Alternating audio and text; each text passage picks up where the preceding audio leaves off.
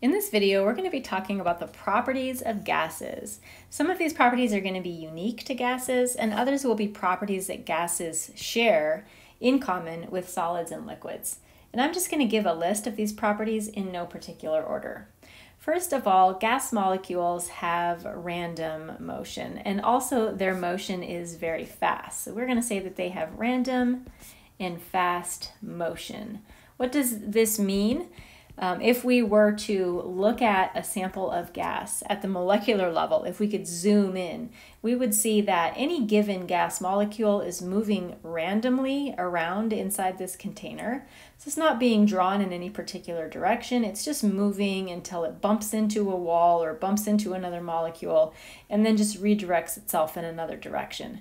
Imagine having a really bouncy ball like a super ball or a hard tennis ball, throwing it against a wall, and the way that it just sort of bounces around randomly. Also, these molecules are moving very fast relative to the motion of a solid or a liquid. And this is something that gases have that is unique. They do not share this property with solids or liquids. Gases, like liquids, take the shape of their container. Whatever container you put them in, that's the shape that they will take. So we do not see them clustering on the side of a balloon. For example, the gases just take up the shape of the whole entire container. A property of gases that is unique to gases is that it's very easy to compress them into a smaller volume, and it's also very easy to expand them into a larger volume.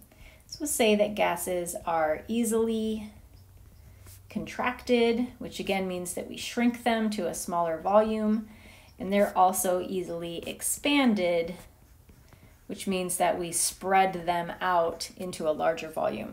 Now, when I say that they're easily contracted and expanded, this just means like with appropriate equipment. Of course, at home, you can easily expand a gas on your own. You probably do it somewhat regularly, like if you had a balloon and you popped it, that would cause all of the gas inside the balloon to expand, to fill up your whole entire house or wherever you might be when the balloon popped. Contracting a gas at home, smashing it to a smaller volume is quite a bit more difficult because we don't really have any of that sort of equipment at home.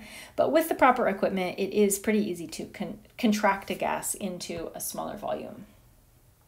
Another thing that is unique about gases is that they are mostly empty space. So when we have a sample of gas, such as this balloon, the actual gas molecules inside the balloon are pretty spread out from each other. And mostly what's inside this balloon is just a whole lot of nothing at all. It's a lot of empty space. This is different from solids and liquids. We know that the molecules in solids and liquids are always in contact with each other, and there isn't any empty space between the molecules. Because gases have a lot of empty space, this means that they have very low densities. Remember that density is calculated by taking the mass of a sample and dividing it by its volume. When there's a lot of empty space in a sample, the density is going to be very low. Because the density of gases are so low, a lot of times we express the density in units of grams per liter rather than units of grams per milliliter. This gives us a larger number than if we were to express it in units of grams per milliliter. Another property of gases, this is one that they share with liquids, is that the gases are very easy to mix.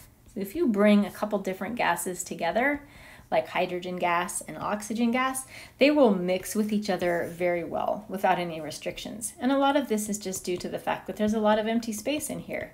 So we can introduce a second gas molecule into this particular balloon, and it wouldn't really interfere with or interact with any of the existing gas molecules.